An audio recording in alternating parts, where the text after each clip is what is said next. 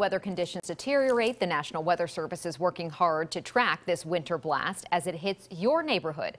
News 2's Davis Nolan is in Nashville and shows us how they do it.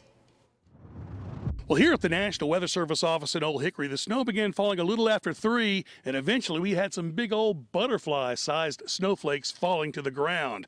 I talked to the National Weather Service's Dan Hoblitzel about this cold weather pattern that finally got here in February.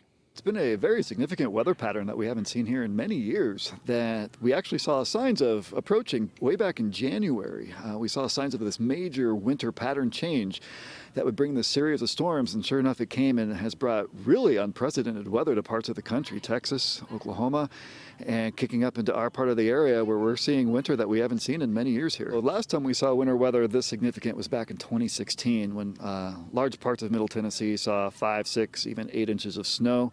We're not going to see quite that much this time, but this is the most snow that we've seen since that event 5 years ago. Now, we're hoping that this second storm brings more snow than ice, but there are chances for more sleet and freezing rain mixing in, especially southern and eastern sections of Middle Tennessee. Reporting from the National Weather Service in Old Hickory, I'm meteorologist Davis Nolan, News 2.